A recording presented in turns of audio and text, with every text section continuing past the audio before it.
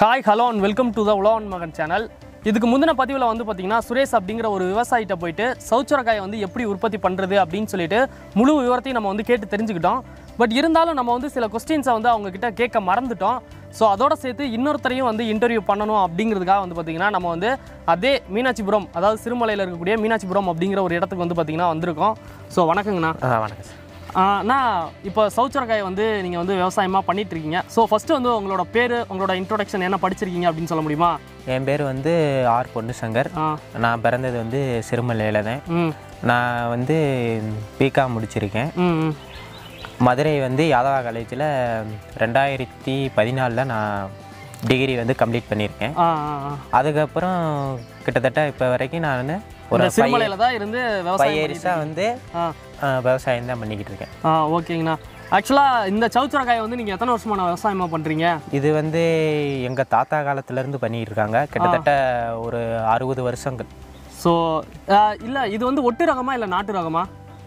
இப்போ வந்து நாட்டு ரகமாக இருந்துச்சு. இப்போ வர வர டெக்னாலஜி வளர வளர இப்போ ஒட்டு ரகம் வந்து வந்துருச்சு சவுவில். நாட்டு ரகத்துக்கு ஒட்டு ரகத்துக்கு இருக்கக்கூடிய வித்தியாசம் என்னென்னா, நாட்டுன்னா வந்து கிட்டத்தட்ட நம்ம கொடி நடுறோம்னா இப்போ ஒரு 6 மாதம் வந்து அது காப்பு வரும். இப்போ இந்த ஒட்டுனா இந்த ஒட்டு வந்து கரெக்டாக 90 நாளில் வந்து விளைச்சலை கொடுத்துரும். அதாவது நாட்டு ரகத்துக்கு வந்து டைமிங் ஓவராக எடுத்துக்கும், இதுக்கு வந்து டைமிங் வந்து கம்மியாக எடுத்துக்கிறோம். 90 நாட்களில் வந்து இது மகசூலை வந்து கொடுத்துரும். ஆனால் அதே வந்து நாட்டு சவுச்சவ் வந்து 6 மாதம், கிட்டத்தட்ட ஒரு 150 நாள் ஆகும். சரிங்கண்ணா. சரி. அது வந்து விளைச்சலுக்கு வர அதுக்கு வந்து நம்ம வந்து அதை எப்படி பண்ணுறதுன்னா, ஒரு 10க்கு 10 குழி எடுத்து, அந்த ஒரு 3 அடி குழி எடுத்து அதுக்குள்ளே வந்து உரம், இது நம்ம மாட்டு எருவு, ஆட்டுச்சாணம், கோழி எருவு இதெல்லாம் எடுத்து இதுக்குள்ளே போட்டு அதை அப்படியே குழியை மூடி அதுக்கு மேலே வந்து ஒரு 4 காய் சவுக்காயை வந்து நடுவோம். ஆக்சுவலாக முதல்ல இதை வந்து எப்படி உருவாக்குறீங்க, இந்த சவுச்சரக்காய் இது எல்லாத்தையுமே? இதை வந்து இந்த சவுச்சவ் இருக்குல்ல, இந்த சவுச்சவ் வந்து விதை. ஸோ இதுதான் விதை முத்திருச்சுன்னா இது வந்து விளைச்சல் இருக்குல்ல, இந்த விளைச்சல் வந்து இது முத்துனதுக்குன்னா இதில் வந்து அந்த டிஃப்ரெண்ட் தெரியும், வித்தியாசம் தெரியும். அந்த முளைப்புலேருந்து இந்த இதில் இருந்து வெடிப்பு வந்துடும். இதுலேயே அது முளைப்பு வந்து தள்ளிடும். இதை எடுத்து பதியம் போட்டுறது. அங்கே பார்த்தோம் பதியம் வந்து பதியத்தை போட்டு அதை அப்படியே எடுத்து ஒவ்வொரு குழிக்கும் நட்டு அதை அப்படியே அதுக்கு வந்து உரம், இயற்கை உரம், செயற்கை உரங்களை கொடுத்து அப்படியே முள்ளா மூடி நட்டு கொடி ஏற்றி விட்டுறது. சரி, ஓகேங்கண்ணா. இதுக்கு வந்து எந்த மாதிரியான காலநிலை இருக்கணும் அப்படின்னு சொல்ல முடியுமா? அதாவது குளிர்ச்சியான பகுதி இருக்கணுமா, இல்லை வெப்பமண்டல பகுதியிலேயே வருமா? இரண்டுமே முக்கியம். அதாவது குளிர்ச்சியும் முக்கியம், வெப்பமும் முக்கியம். மிதமான தட்பவெப்பநிலை தேவை, குளிர்ச்சியும் தேவை. இதுக்குண்டு சவ்வு வந்து அதிகமாக வந்து மலை பிரதேசங்களில் தான் இருக்கும். இது வந்து கிட்டத்தட்ட அந்த நடவு வந்து அந்த குளிர், அந்த விண்டர் சீசன் இருக்கு, அந்த சீசன்ல தான் நடுவாங்க. அதாவது தோராயமா நீங்க சொல்ல முடியுமா, அது இந்த டைமிங்ல தான் நடணும், இந்த டைமிங்ல அறுவடை வந்துடும் அப்படின்னு சொல்லிட்டு? அது வந்து சொல்லணும்னா தமிழ் மாதங்கள்னா புரட்டாசி. சரிங்கண்ணா. அக்யூரேட்டா நடவு வந்து புரட்டாசி. அது வந்து காப்பு திறன் வந்து இதுக்கு வந்து ஆயுள் காலமே வந்து கிட்டத்தட்ட 6 மாதங்கள் மட்டும்தான். 6 மாதங்கள். அப்போ 3 மாசத்துல காய் வந்துடும், அடுத்த 3 மாசத்துக்கு வந்து நம்ம அறுவடை எடுத்துக்கிட்டே இருக்கலாம். மிஞ்சி போனா அதுக்கு மேல அந்த மகசூல் வந்து குறைய ஆரம்பிக்கும். எக்ஸ்ட்ரா ஒரு 2 மாசம் வந்து அந்த கொடி இருக்கிற வரைக்கும் வருமானம் எடுத்துக்கிட்டே இருப்பாங்க. அதுக்கப்புறம் மறுபடியும் மறுசுழற்சி மாதிரி இந்த கொடியை பூரா அறுத்துட்டு நம்ம மறுபடியும் எப்படி குழி எடுத்து இயற்கை உரம் போட்டு திரும்பவும் முதல்ல நட ஆரம்பிக்கிறது, மறுபடியும் நடுறது. அது கிட்டத்தட்ட ஒரு 8 மாசம் விளைச்சலை கொடுக்கும். இதுக்கு தண்ணீரோட தேவை எந்த மாதிரி இருக்கணும்னு சொல்ல முடியுமா? இது தண்ணீர் வந்து கிட்டத்தட்ட 2 நாளைக்கு ஒரு முறை கண்டிப்பா இதுக்கு வந்து தண்ணி பாய்ச்சாங்க. சரி, ஓகேண்ணா. இதுக்கு வந்து நோய் தாக்குதல் இதெல்லாம் எப்படி இருக்கு? கண்டிப்பா அதிகமா இருக்கு நோய் தாக்குதல். எந்த மாதிரியான நோய் தாக்குதல் இருக்கும், எந்த மாதிரியான மருந்தெல்லாம் பயன்படுத்தலாம்? இதுக்கு வந்து மருந்து வந்து நம்ம இயற்கை மருந்து யூஸ் பண்ணலாம். இயற்கை மருந்துன்னா நம்ம மாட்டு சாணம், ஜீவாமிர்தம் அந்த மாதிரி கூட வச்சுக்கலாம். மாட்டுச்சாணம், இந்த நம்ம வயல்வெளியெல்லாம் இருக்கும் எரிக்கலஞ்செடி, மாட்டு கோமியம், இன்னும் சில இயற்கை பொருட்களை சேர்த்து அதை நீங்கள் எந்த மாதிரி ப்ராசஸ் அந்த இதை தான் யூஸ் பண்ணி நீங்கள் வந்து இல்லை அதை நாங்கள் வந்து இப்போ செயற்கை தான் பண்ணுறோம். அதெல்லாம் பண்ண முடியாது, நம்ம சூழ்நிலை வந்து ஒத்து வராது. ஸோ செயற்கை ஏன்னா அதுக்கு வந்துன்னா நம்ம கீழ்நாட்டில் இருந்தால் அதுக்கான இருக்க இங்கே வந்து பால் மாடு கிடைக்காது, சாணம் வந்து நம்ம விலைக்கு தான் வாங்க முடியும். அதுக்கான சூழ்நிலை வந்து இங்கே கிடையாது. எந்த மாதிரியான நோய் தொற்று வரும் அப்படின்னு சொல்ல முடியுமா? நோய்னா வந்து இந்த இலைவாடல், இந்த பிஞ்சு இருக்குங்களா, இது வந்து அப்படியே வெப்பல் விழுந்துடும், அப்படியே வெம்பி கீழே விழுந்துடும், வெம்பி கீழே விழுந்துடும். அப்போ இந்த பிஞ்சு வந்து வேஸ்ட்டு தான். இல்லாட்டி இதில் வந்து பூச்சிகள் வந்து பூச்சிக்கொல்லி வந்து அதிகமாக இது பண்ணும். அதுக்குனால இந்த இலையில் இருக்கிற வந்து வைரஸ் அட்டாக் ஆகும். இந்த பழுப்பு நிறத்தில் இருக்கு இந்த இருக்குல்ல, இதில் வந்து வைரஸ், அந்த வைரஸுக்கு வந்து மருந்து எப்படி அடிப்போம்னா நம்ம தயிரை வந்து நல்லா மோரா கடைஞ்சி நம்ம அதுக்குண்டு செயற்கை மருந்து இருக்கு, பூச்சிக்கொல்லி மருந்து, அதோட கலந்து ஸ்ப்ரே பண்ணிடுறது 10 நாளைக்கு ஒரு முறை அல்லது 15 நாளைக்கு ஒரு முறை அப்படியே ஸ்ப்ரே பண்ணால் அது ஆட்டோமேட்டிக்காக அப்படியே ரொட்டேஷன் ஆகிக்கிட்டே இருக்கும். ஒரு ஏக்கர் பயிரிடணும்னா இதுக்கு எவ்வளோ செலவாகும்? ஒரு ஏக்கருன்னா கிட்டத்தட்ட வந்து ஒரு சுமார் ஒரு 40,000 ஒரு 50,000 செலவாகும். 40,000 50,000 வரைக்கும் செலவாகுமா? எப்படின்னு கேட்டிங்கன்னா, ஏன்னா இதுக்கு வந்து சாணம் வந்து நாங்கள் வெளியிலேருந்து தான் கொண்டு வரோம், அடுத்தவங்ககிட்ட வாங்கி தான் கொண்டு வரோம். அப்புறம் இதுக்கான கூலி, இந்த குழி எடுக்கிறது வேலைக்கூலி, நடவு கூலி, உரம், இதே மாதிரி எங்கள் டீசல் வந்து இங்கே மின்சார வசதி கிடையாது. டவுன்லேருந்து தான் டீசலை கொண்டு வந்து நம்ம ஆயில் மோட்டரில் வந்து டீசலை ஊற்றி ரன் பண்ணி இதுக்கு வந்து நீர் பாய்ச்சணும். கிட்டத்தட்ட இது வந்து மகசூல் வர வரைக்கும், அதாவது முதல் மகசூல் எடுக்கிற வரைக்கும் கிட்டத்தட்ட 40,000 50க்குள்ளே செலவு வந்துடும் ஒரு ஏக்கருக்கு. சரி, ஓகேண்ணா. வனவிலங்குகளால் ஏதாவது பாதுகாப்பு இருக்கா? காட்டெருமை, குருவி இதுகளால்? வனவிலங்குகள்னு எடுத்துக்கிட்டீங்க பாதிப்பு ஏதாச்சும் இருக்கா? வனவிலங்குகள்னு எடுத்துக்கிட்டிங்கன்னா கிட்டத்தட்ட காட்டு பன்றி உள்ளே வரும், காட்டு எருமை, இவைகளால் மட்டும்தான் தொந்தரவு இருக்குது. ஸோ தொந்தரவு இருக்குது.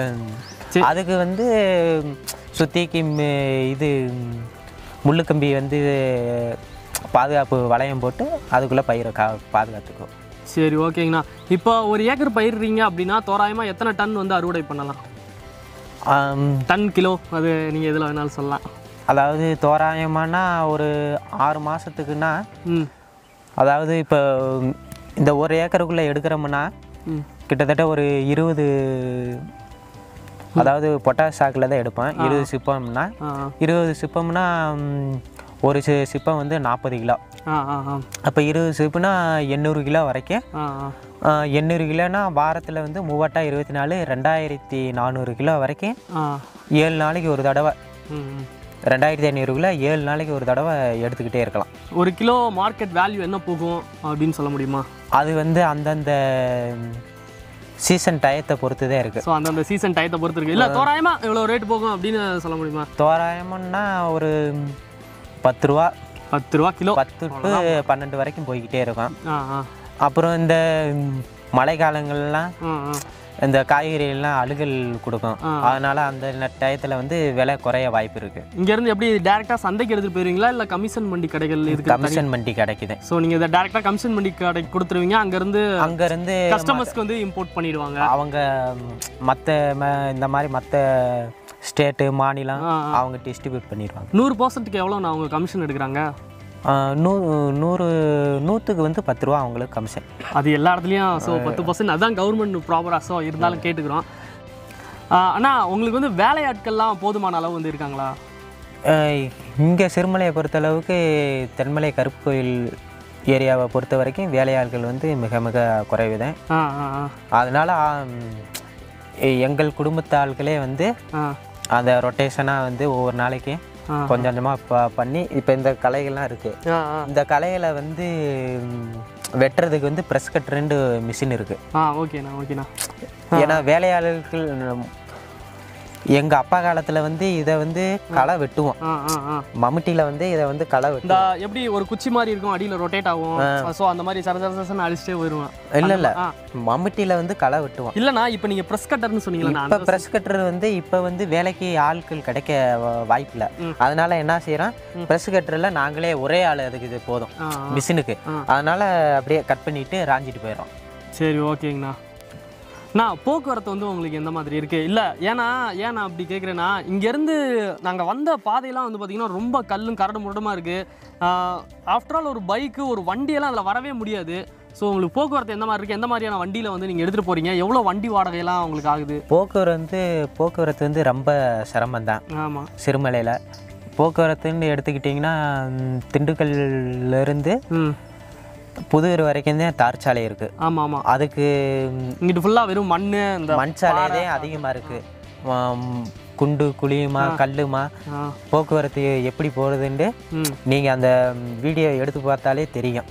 இல்லைண்ணா நாங்கள் வந்து அது வழியாக தான் வந்திருக்கோம். இப்போ இல்லை அந்த இதில் வந்து நாங்கள் கிட்டத்தட்ட எங்கள் தாத்தா காலத்துலேருந்து 60 வருஷமாக இருக்கோம். அதே மண் சாலை தான், அதே மின்சாரம் கிடையாது. அதனால ரொம்ப சிரமமாக தான் இருக்குது. இப்போ இங்கேருந்து நாங்கள் வந்து இந்த சௌச்சவை வந்து திண்டுக்கல் மார்க்கெட்டுக்கு கொண்டு போகிறோம்னா ஒரு சிப்பத்துக்கு வந்து 60 ரூபா வாடகை. ஒரு சிப்பத்துக்கு வந்து சிப்பம்னா 40 கிலோவுக்கு 60 ரூபா வாடகை. வண்டியில் ஏற்றிட்டு போகிறது.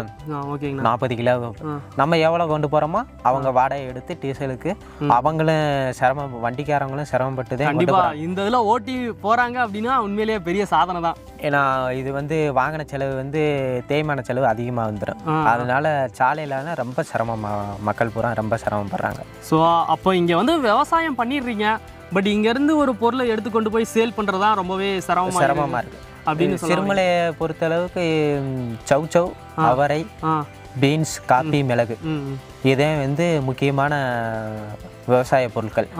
இதை வந்து இங்கே வந்து அதிகமான விளைச்சல் இருக்குது. ஆனால் இதை கொண்டு போய் வந்து மார்க்கெட்டு கொடுக்கறதுக்கு வந்து சாலை வசதிகள் மிக மிக குறைவு, ரொம்ப மோசமாகவும் இருக்குது. சரி ஓகேங்கண்ணா. இது வரைக்கும் நீங்கள் கொடுத்த டீட்டெயிலில் வந்து ஸோ எந்த அளவுக்கு யூஸ்ஃபுல்லாக இருக்கும் அப்படிங்கிற மாதிரி தான் தெரிஞ்சிருப்போம். இந்த சௌச்சவ் வந்து மலை கீழையும் பயிரிடலாமா? மலையில் மட்டும்தான் வருமா? மலையில் வந்து மலை பிரதேசங்கள் மட்டும்தான் சௌச்சவ். சரி ஓகேங்கண்ணா. மற்றபடி பார்த்தீங்கன்னா அவரை வந்து மலைப்பகுதியிலையும் விளையும், நாட்டு பகுதியிலையும் விளையும். சரி ஓகே. சௌச்சவ் ஒன்லியும் வந்து சௌச்சவ், காப்பி, மிளகு இந்த ஐட்டங்கள் பூரா மலைப்பகுதியில் மட்டும்தான் விளைச்சலை கொடுக்கும். சரி ஓகேங்கண்ணா. சரி ஓகே. இந்த வீடியோ பார்த்த மூலமாக உங்களுக்கு வந்து ஒரு கிளாரிஃபிகேஷன் கிடச்சிருக்கும் அப்படின்னு நாங்கள் நம்புகிறோம். ஸோ இந்த ஒரு வீடியோ பிடிச்சிருந்தது அப்படின்னா லைக் பண்ணுங்கள். உங்களுடைய விவசாய நண்பர்களுக்கு வந்து இந்த ஒரு வீடியோவை ஷேர் பண்ணுங்கள். மறக்காமல் இதை பற்றின உங்களுடைய சந்தேகங்களை வந்து நம்மளோட கமெண்ட் செக்ஷனில் வந்து கமெண்ட் பண்ணுங்கள். அதுக்கப்புறம் சப்ஸ்கிரைப் பண்ண சொல்லுங்கண்ணா. இந்த சேனலுக்கு நம்ம சேனலுக்கு சப்ஸ்கிரைப் பண்ண சொல்லுங்கள். எப்படி? கண்டிப்பாக சப்ஸ்கிரைப் பண்ணுங்கள் அப்படி சொல்லுங்கள். அதாவது லைக் பண்ணுங்க, சப்ஸ்கிரைப் பண்ணுங்கள். கண்ணுங்களா, நீங்கள் இன்ஜினியரிங் படிங்க, டாக்டருக்கு படிங்க, வக்கீலுக்கு படிங்க, ஏன் அரசியல் கூட பண்ணுங்கள், ஆனால் விவசாயமும் பண்ணுங்கள்.